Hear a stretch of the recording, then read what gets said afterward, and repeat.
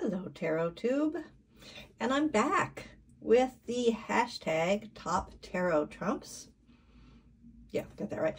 And I'm going to do 5 of 5, the Heirophant.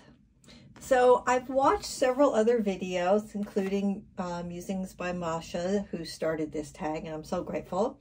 And everybody's talking about these in such an intelligent and insightful way. I'm feeling a little humbled to weigh in on this, but here we go. I'll do my best. So I picked 5 that I felt kind of address some different energies about the Hierophant. And I wanted to start out actually with not a tarot card. This card is an archetype card, and I thought it was really interesting because so many people, I'll put it down, so many people have talked about how difficult the Hierophant is for them because of their feelings about a papal figure, and how, you know, historically so many people have been hurt by the actions of popes or the established Roman Catholic hierarchy. And I just think it's interesting that this archetype card from Neil Brannock, Vantock, close, is from this deck. Really sort of captures, I think, what a lot of people think about when they think about this card, and he's called it the hypocrite. Yes. However, as other people have pointed out, you know, not all religious leaders are hypocrites. Not all religious leaders say and do things that are hurtful. And so to sort of counterpoint with that, although this is not one of my favorites, this is from the Little Buddha Tarot. This one looks like really friendly. So if you've got like these negative connotations or associations or even personal experiences that make you want to turn off to the Christian idea of a pope, I suggest that, you know, looking at it as a leader in a different cultural or religious institution might make it a little easier to look at. And this one even, you know, has the somewhat humorous, it's, you know, one of the acolytes is a monkey. So yeah, but that's not one of my favorite Hierophants, so we put that to the side. All right, of course, this was, well, I shouldn't say of course, but this really is one of my favorite Hierophants. And sure enough, when Masha pulled this up as her favorite, I was like, yep, that was definitely going to be in mine. You know, I'm sure that bad things happen with some yoga teachers, but still, this one, I feel like it's something a lot of us can relate to in the tarot community. Many of us have tarot practices. Many of us consider our yoga teachers to be spiritual guides. And so I think that this image is an approachable way to look at that. Okay, let's put these to the side so we can just concentrate on one image at a time. Here we go. All right, and this one I find, I talked about this a little bit last year. This is the, let me find the book. It's obviously an Alice in Wonderland tarot. Oh, here it is. And this is called Tarot in Wonderland. And I like it better than the Dame Marcy. Here we go. This is it. It's Barbara Moore. Now I'm too close. But I just get a big kick out of this one because, you know, she's looking for guidance from the Cheshire Cat. The Cheshire Cat is kind of a questionable character, you know, like they come in, they go out, they say things, they go away, they come back. It's like, you can't totally rely on the Cheshire Cat, but, you know, she's in a situation where she's looking for guidance. She needs guidance from somebody who understands what's going on, and she turns to this character. So I liked this. It is kind of humorous. It makes me smile, but it also sort of touches on that, you know, who are you going to for guidance and what can you believe? And it's like this character has to take on a certain amount of discrimination, of evaluation, and, you know, really considering what they're going to take and not take. So I like that. The next choice I had to show is this one. Now, this is Radley Valentine's Guardian Angel deck. And I have to admit, you know, going in with this deck, I don't think you would have said, oh, you know what, in 1 or 2 years, you're going to still be using this deck and thinking it's one of your favorites. So, but there it is. This is definitely one of my favorites. Now, he's renamed it. He calls it the Wise Counselor, and it is a female character.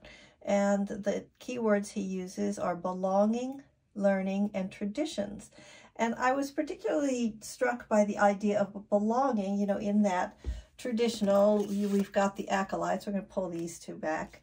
But, you know, these people, I mean, yes, it is about the focus. It is about the Heirophant. But the story in the card is also about these two, the acolytes. And so even though they don't appear in this card, this belonging keyword, I think, addresses that.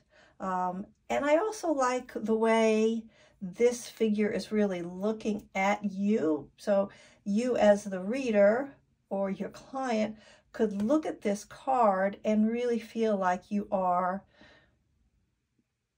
engaged in a conversation, you know, that, you know, it's a traditional kind of learning. You're going to them and looking for guidance, but there's also, you know, you can make eye contact with this one. And I sort of like the idea of a wise counselor better than some of the other ways of looking at it.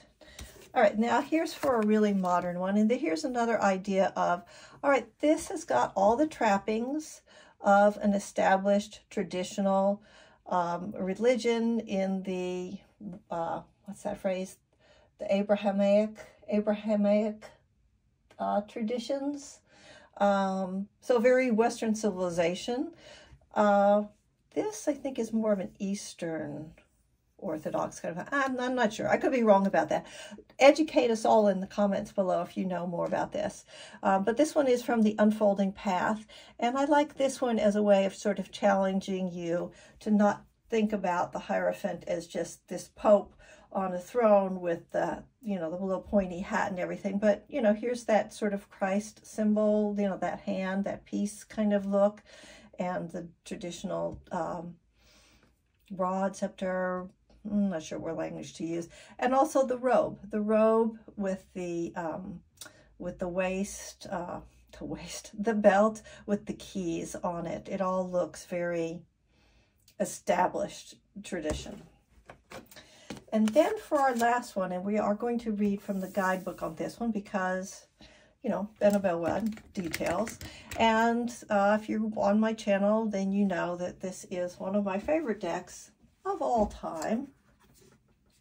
And this is another one where it allows me, at least, to get away from my personal history. Whoa, there's the top of the box. My personal history with the Catholic Church. I was raised Catholic and, you know, was in schools for a very long time.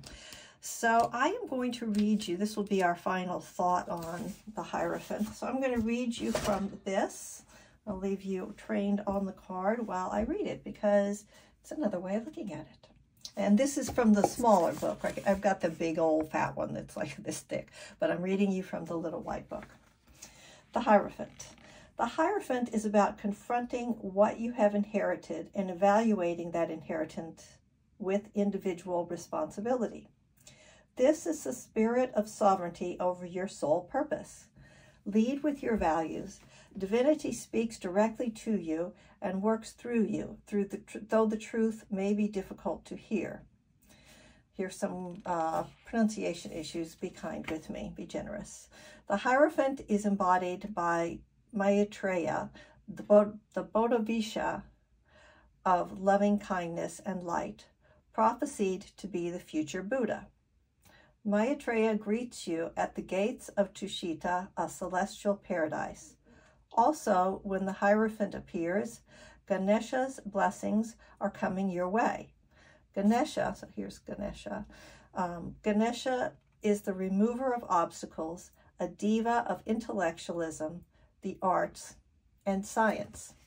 So I think that Benabel Wen's description, it's primarily from a Buddha, an Asian sort of tradition, but it does touch on some of the things I've talked about here, like, you know, your responsibility and you applying your own intellect and being true to your values.